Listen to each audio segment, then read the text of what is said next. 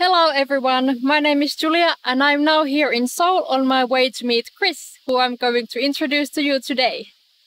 So, let's go!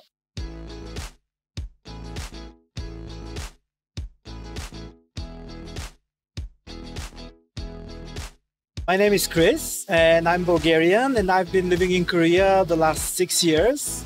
I came to Korea 2016 in September, and the reason to be here was a government-sponsored program called K-Startup Grand Challenge. What made me stay here? I mean, everything was so different. Like I couldn't eat spicy food, but the culture and like people and buildings, everything was so different from what I'm used to in Europe. Pros and cons. Pros, there's so much to do in Seoul. This city is so big and so exciting. Like in terms of food, in terms of like nightlife, in terms of cultural events, in terms of sightseeing, you can go 100 kilometers out of the city with a metro, like just for $2. So it's amazing. If we need to talk about the cons, I think making friends and being an expat is always a hard thing. It's like you make connection and people move on, they leave the country. And also like making deep friendship with the locals, with Korean people, it's a little bit challenging. It might be the culture, it might be the language barrier, but it's relatively more difficult to make like good friends with Korean people than I'm used to. So my account on Instagram is Chris BG. BG comes from Bulgaria and Chris is my first name. And I also post on a little bit bigger account, Seoul.South Korea, and we call it like the Seoul Guide, even though there's like way more information about South Korea in general, not just Seoul. I prefer to post like beautiful places, like historical places, flower fields, like nice scenery. A lot of my followers actually liked me to post K-pop, K-drama locations, food, but I try to stay faithful to what I like, because I mean I always like to connect with my followers, but I'm not like a social media on demand. This is my channel and I post after I explore. I got interested in social media because I was actually really impressed by the beauty of Korea and the nature and different places that we're attending. And it all started at Nami Island, where we were staying there with a couple of friends. And we spent a good time amount at Nami Island. We were supposed to go to a pension to spend the night, but it became dark, it became late. Public transport is not perfect outside of Seoul, and we're trying to figure out how to get there.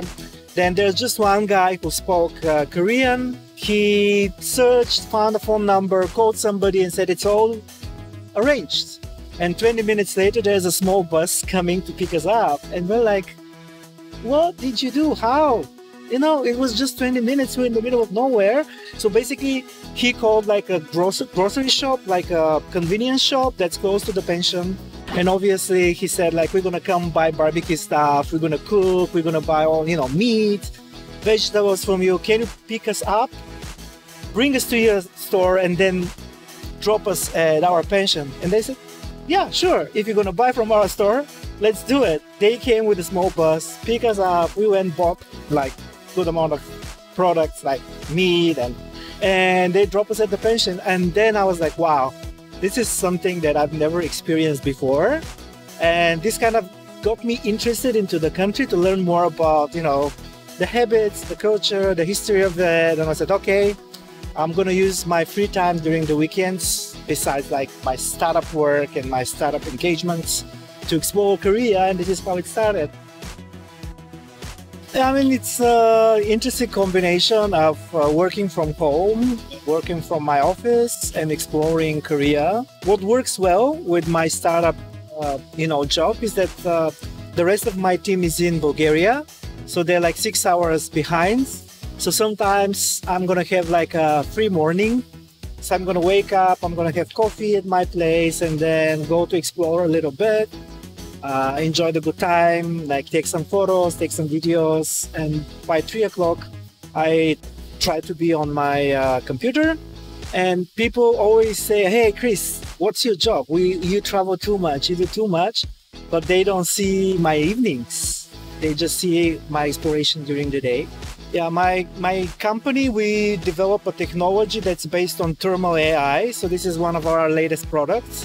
It's very challenging and very exciting at the same time, because we're tapping on kind of like a medical device, and it's so much to learn and so much to explore. It's like a totally different ecosystem. Startup life is not for everybody, but if you feel adventurous, I highly recommend for people to just try stuff out. Yeah, totally. Our bucket list is full of things to do and places to visit.